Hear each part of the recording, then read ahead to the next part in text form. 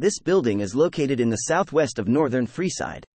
To reach this area coming from the north, enter Freeside via the North Gate, walk past the old Mormon fort and head under the broken highway on the right towards the city wall and the ruined store. Progressing past the ruined store will lead to a small gap in the concrete piles to the left.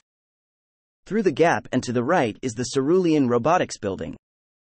The building consists of several rooms spread over a single story. The building is inhabited by 7 giant rats and 4 broken protectrons, as well as the sexbot Fisto, controlled by a terminal requiring a 50 science skill to unlock.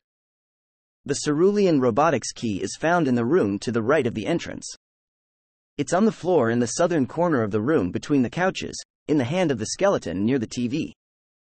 This key unlocks the tool cabinet, found in the north corner of the building, containing the terminal access card. Without the key, the cabinet is secured with an average lock. The terminal access card is used on the Protectron programming interface terminal, if the player character doesn't have prerequisite science skill. The terminal is used in the Wongdang Atomic Tango quest to program Fisto. There is a reloading bench and a workbench with several pieces of scrap metal and sensor modules in the building.